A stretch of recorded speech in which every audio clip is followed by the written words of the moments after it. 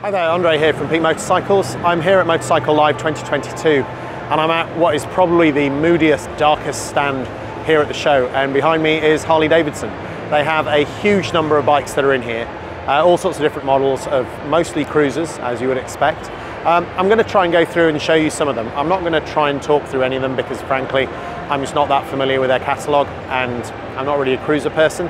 Having said that, I'm sure some of you are, so hopefully this isn't too painful to see an adventure trail bike person walking past your prides and joy and not giving them the appropriate level of expertise that you would expect. Anyway, I can show you what the stand looks like. Hopefully I don't ruin it. So I'm going to start with something outrageous, which is this blue and white Softail Deluxe with that massive front wheel.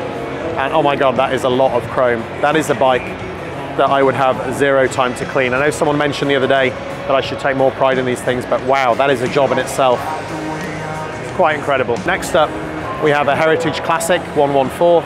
A big old windscreen, you kind of get the feeling you could ride that halfway around the world, as long as it's not too bumpy, because there's not a lot of ground clearance on that. Next up we have this Lowrider ST Performance Softail with a pretty extreme paint job on there, and those big S&S pipes down the side. I mean, actually, you know what? I do think that looks kind of cool. It's got a bit of carbon fibre in there.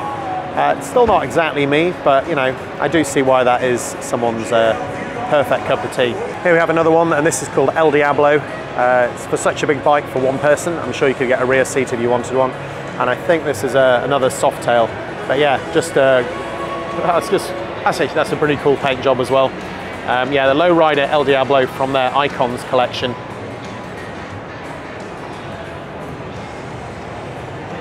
In case you're wondering, this is number 758. Here we have a Lowrider S. So that looks looking a little bit more compact.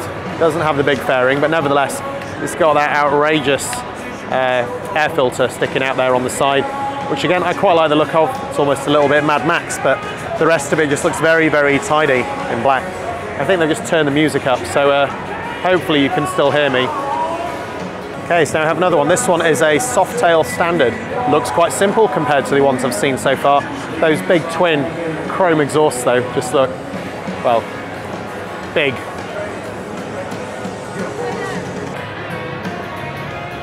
Right then, here we have a Sport Glide. I mean, looking at that, my thinking is that is a bit more glide than sport, but still, I think it's like an 1850 cc V-twin. I mean, you just look at the size of that thing. That is just monstrous. But you know, quite practical. It's got some luggage, and even the pillion gets a backrest.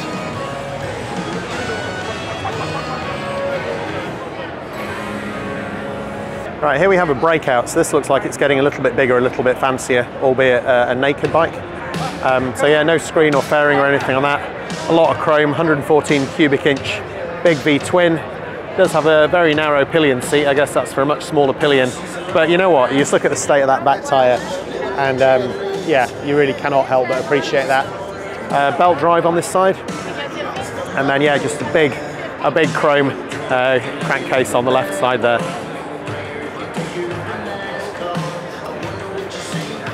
And up here in the middle we have a Fat Boy with a 114 cubic inch. Again, and you look at this, in fact, you know what, I really appreciate the engineering on that front wheel. That looks like that's just cut from a single block. And yeah, just so much chrome, so much chrome. That bike is just so over the top. Now in the middle here, I don't know if you've seen any of the bagger racing. I remember seeing one of these flying around Laguna Seca, and actually that is really tripped out. I mean, considering it's got the bagger luggage on the back, you've got the Olin suspension adjustment in there, and then that big Screaming Eagle exhaust down the side. And actually, you look at, there's some serious work that has been done here to that engine. Yeah. Could 131 be the cubic inch? 131R it says on there. And yeah, even coming up looking here, there are a lot of trick bits in there. I'll give you a look around the front. I don't think this is a bike you can just buy. Yeah, in fact, having just read the panel, this is the 2022 King of the Baggers HD Screaming Eagle factory race bike, and it is indeed 131 cubic inch. This thing makes about 176 newton meters of torque, which is about 130 foot-pounds, and 140 horsepower, which is 104 kilowatts. Wow, I mean, that does look really, really serious. Here we have the Road King Special, which is 114 cubic inch, another big twin as they all are. This one's the bagger in sort of quite a subtle green colour. Yeah, I mean, I guess that looks a little bit simpler perhaps, but I'm sure it isn't. They come at a very reasonable price. Now, I mean, wow, so this is the CVO Road Glide. I mean, the road presence you must get from that must be just incredible, but then this costs nearly £38,000. I mean, that is big money for any bike. I mean, on the plus side, you do get a lot for it. This one's got a 117 cubic inch engine, which is extremely shiny in there. I'm sure someone can tell me a lot more about that. It does say Screaming Eagle on it, which I guess means it's special. I think these are actually speakers that are in the rear bags. You know, some tunes while you're riding. Who needs Bluetooth, eh? Go around the back. It's got the double seats, and actually, you know what? That cockpit just looks quite imposing as it is. Right then, the last ones, and these are ones that the bikes people are actually interested in, or they're going to turn off at this point. So if air-cooled Harleys are your thing, please excuse this bit. So this is the Pan America. This is the liquid-cooled B-twin, 1250cc, and I've ridden one of these on-road and off-road, and you know what? For a first go at an adventure bike, I think they've done a great job. It's not exactly for me. Not quite sure I'm ready to replace my GS with this yet. Having said that, BMW have been working on the GS for over 40 years to get where they are now, and this was Harley Davidson's first go. Yeah, I mean, I took it on knobbly tyres around the adventure trail at the ABR festival. I only dropped it once, but it was some very, very slippery mud. But yeah, interesting bike. We have two more versions of it, two different colorways with some less adventure-looking luggage, and then the very last bikes we have here at Harley Davidson is we've got a couple of the new Sportster S with that same liquid-cooled 1250 engine. It's got a slightly different tune to the Pan America. I don't think it has the variable valve typing on them.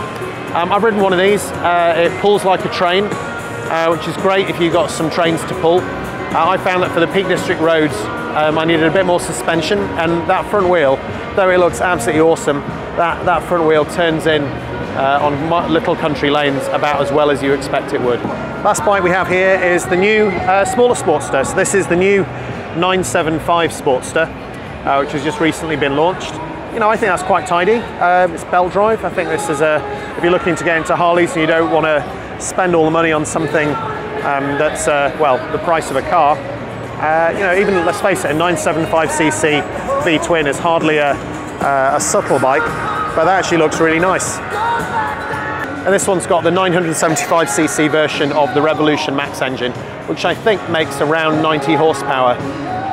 So you have it, that is my quick run round a lot of models here on the Harley Davidson stand at Motorcycle Live 2022. Hope that's been interesting to those of you who, well, just wanted to see what they have here. I'm sure if you're a Harley owner, I can only apologise. I'm sure I haven't done it justice. But this bike in particular, I think looks awesome. This King of the Baggers race bike behind me.